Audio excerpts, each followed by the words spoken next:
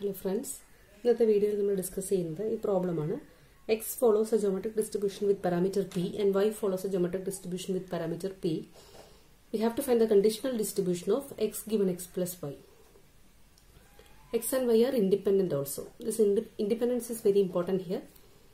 So x and y are geometric distribution with parameter p. So probability x equal to r and y equal to r are same. Q raised to rp, geometric PDF or PMF. X plus y, x in x and y in geometric x plus y distribution. So in this video we will discuss x plus y is z and the probability z equal to z will be z plus 1 into p square q power z. Z in the range. But here we have to find the conditional distribution of x given x plus y. So f of x given x plus y, which is equal to, using the definition of conditional density, f of x given x plus y is equal, let me write it as probability x equal to x given x plus y in z and vilikam, z equal to some k. Using the definition of conditional probability, this statement can be written as probability x equal to x, comma, z equal to k divided by probability z equal to k, which is equal to probability x equal to x and z is x plus y is equal to k divided by probability z equal to k.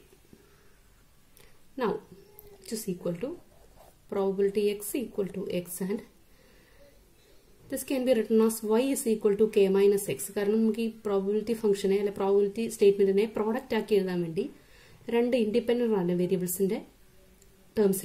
X and y are independent. So x equal to y equal to k minus x divided by probability z equal to k. Now, this can be written as the product of two probabilities. Probability x equal to x into probability y equal to k minus x divided by probability z equal to k, which is equal to probability x equal to r, q raised to rp, z in the probability this definition use probability x equal to x q raised to xp into probability y equal to y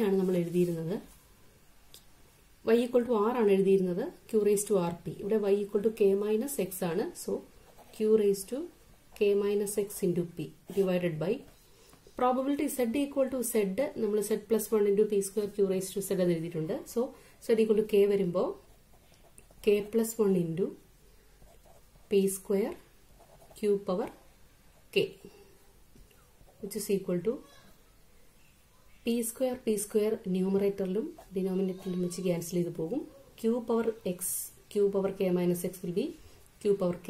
Q power k denominator q power k cancel remaining 1 by k plus 1.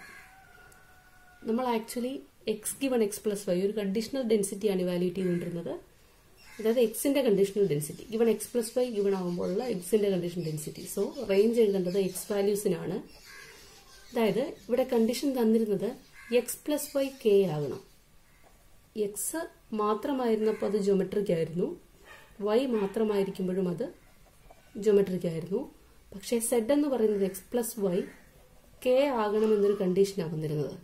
അതായത് x ഉം y കൂടെ add ചെയ്യുമ്പോൾ k വരണമെങ്കിൽ x ന്റെ value 0 to k വരെ പോകാൻ പറ്റും. x k plus 1 എടുത്തു കഴിഞ്ഞാൽ x ഉം y ഉം കൂടെ ആഡ് ചെയ്യുമ്പോൾ ഒരിക്കലും നമുക്ക് k കിട്ടത്തില്ല. ഈ കണ്ടീഷനിങ് ഇവിടെ ഉള്ളിടത്തോളം അതും കൂടി കൺസിഡർ ചെയ്തുകൊണ്ട് വേണം x ന്റെ റേഞ്ച് എഴുതാൻ. സോ ഇവിടെ x ന്റെ റേഞ്ച് 0, 1, 2 up to k വരും. x ന്റെ വാല്യൂ x ന് k plus 1 വാല്യൂസ് എടുക്കാം. എല്ലാത്തിനും equal probability 1 by k plus 1. ഈ ഡിസ്ട്രിബ്യൂഷനാണ് നമ്മൾ യൂണിഫോം ഡിസ്ട്രിബ്യൂഷൻ എന്ന് പറയുന്നത്. Discrete uniform distribution. So conditional density of x given x plus y is a discrete uniform distribution ആണ് follow ചെയ്യുന്നത്. ഒരു എക്സാമ്പിൾ പറഞ്ഞാൽ x given x plus y is equal to 3 that is probability of x given x plus y equal to 3 will be k ആയിരുന്നപ്പോൾ 1 by k plus 1 ആയിരുന്നു. So here will be 1 by 4 and x in the ranges, x in the values 0, 1, 2, 3 up to 3. 0, 1, 2, 3. Okay. Thank you for watching.